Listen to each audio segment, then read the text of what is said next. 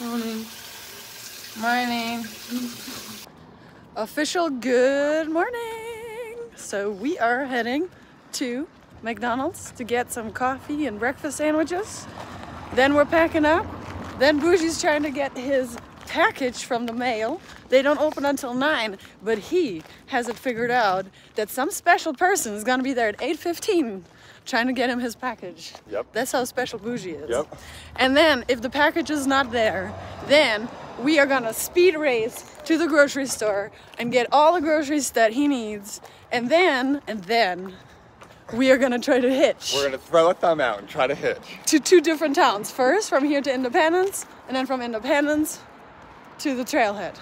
And today, it's mostly Blue Blaze Day, meaning we have to hike the entire 9 miles that we hiked 2 days ago to the trailhead. We're gonna have to hike it back to maintain our continuous footpath. So today, you're gonna see a lot of Blue Blaze views. You might see 1 mile of the PCT, but it's still gonna be fun because we're still hiking. And honestly, that trail had some really beautiful views. Yes, it did. Yeah, some really beautiful views. Yes, it did. Let's get that coffee.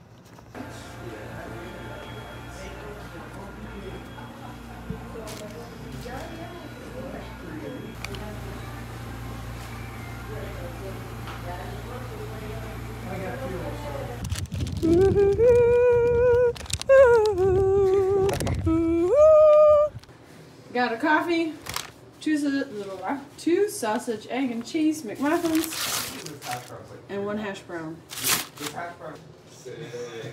Excellent work. Look what you have created. Yeah.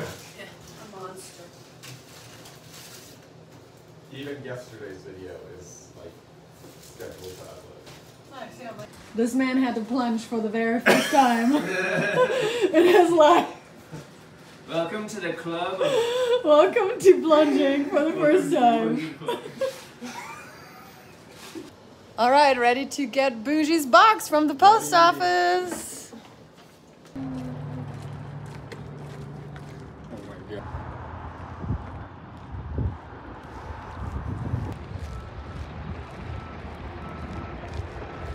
Okay, so his package not here.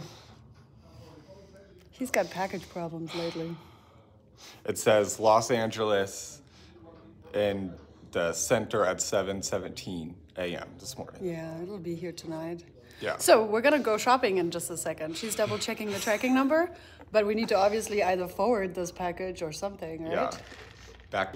Apparently, his package is in the black hole of California. I'm not gonna say where, but it is. So we are returning to sendering it, and then now we're gonna go to the grocery store where he is gonna just get his food. Okay. We literally speed shopped, and now we think we might be able to still cover the catch the bus. Important. Oh. I'm weird. This is what I do.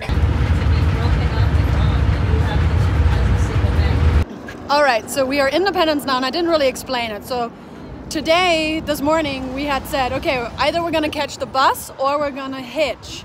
We were able to catch the first set, which is the bus from Lone Pine to Independence, and now we're gonna try to get a hitch from Independence to the trailhead. Well, that's pretty. Yeah, we gotta go back the other way. Yeah, that guy was pretty nice. We gotta go back the other way and then hang a right on that main road. And then we can hitch from there. That's pretty. I like it.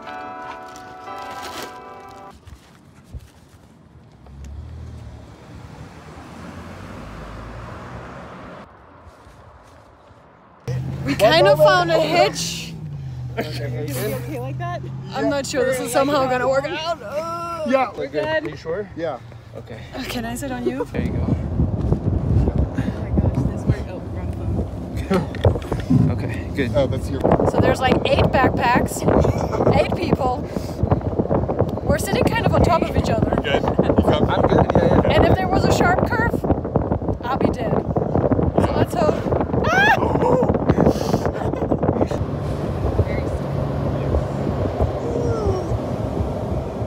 Hang on. We have arrived. We have arrived. We're here. They did the same thing. Yep. These cool guys gave us a ride. They're going on a weekend hike, I think. Pretty cool. We are back. We're going. So excited to get back to trail. Not excited about this blue blaze, but I'm gonna try to be like, I'm really excited about this blue blaze. This is so beautiful. I'm gonna enjoy the switchbacks. And I'm gonna enjoy the Kearsarge Pass. Once I'm up there, I'm gonna enjoy the downhill actually. It'll be snow sledding. Also, I have like 4 days worth of food, but I think it's like 7 days because I really wanted to eat. And I'm fine. I'm fine carrying all that weight. I'm super cool with that.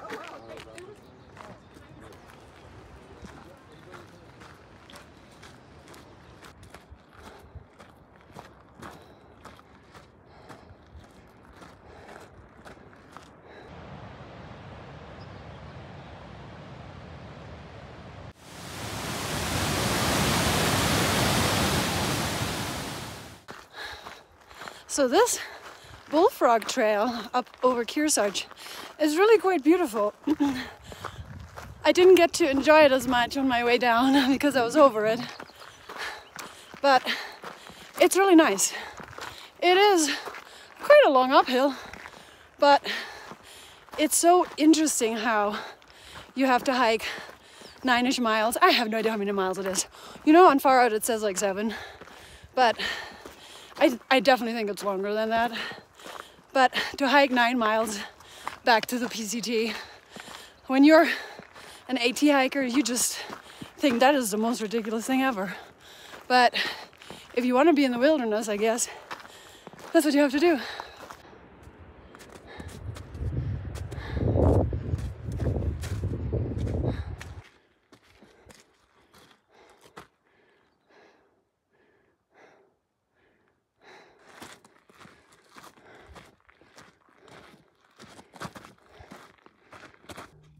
So there's the path.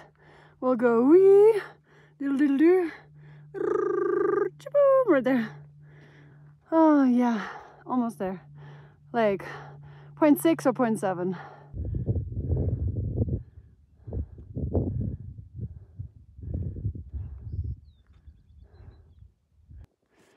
Made it.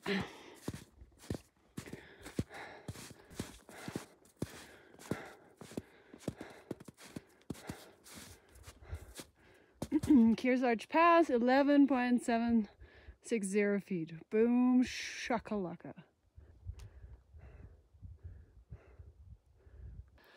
Just sitting here, I kind of hiked by myself because the group stopped at the beginning talking to some hikers who came down that they knew, and I was like, I don't know these people, so I'm gonna just keep hiking. I was gonna wait for them up here on top of the pass, but I don't see them at all, which is totally cool because we only have like the blue blaze really today, and then getting to the bottom of Paiute. I don't know. I'll have to think. Hold on. Let me look. Correction. To the bottom of Glen Pass. So it's kind of a short day, which means you can really take your time. But I didn't think I was gonna get on top of the mountain this fast. I remember this downhill to be way harder than this uphill. I mean, this last section with the snow was pretty tough, but the uphill, like the back, was way easier than down, but that's probably because we did Forester the same day. I think I'm gonna go down just because I don't have any water. Like I was maybe even gonna stop here and eat, but I don't really have much water because I didn't want to take a lot of water because I know there's a lot of water coming up, and on an uphill that is just a lot of weight, especially because I'm full on with weight. So I guess I'm gonna head down. I guess I've been here long enough to see them. Look at them right there. 3 little figures trying to make it up here.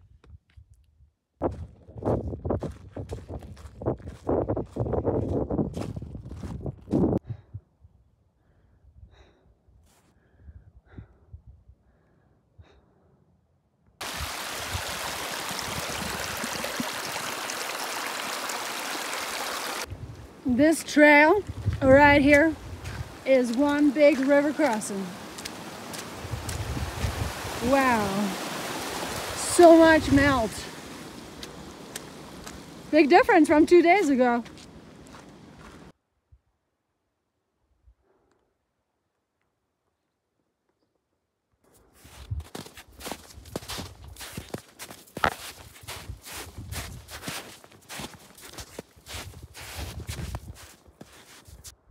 Look at all this snow melt. This is not a lake. This is literally just snow melt. Wow. I feel like this looked a lot different even just 2 days ago. It's amazing how snow disappears over just 2 days.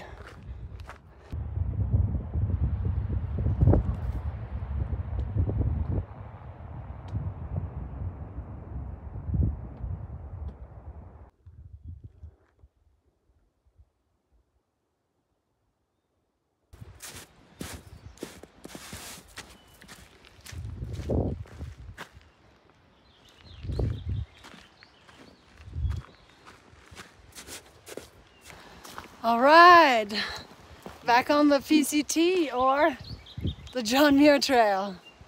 So cool. That was easier than I thought it would be. Was it easy? No, but it was easier. Ah, not bad.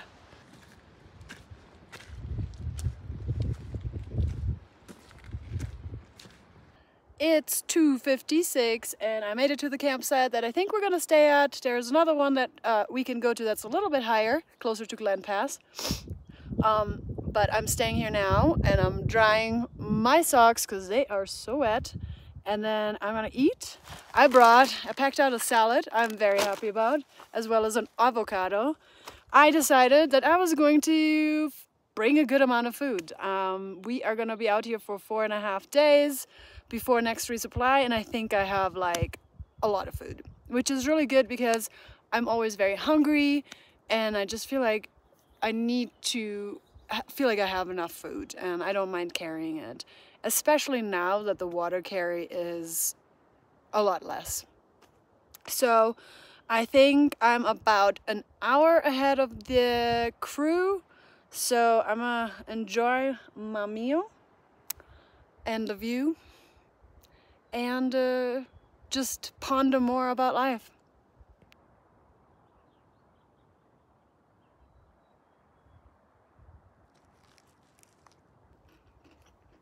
Packing out a salad, great choice.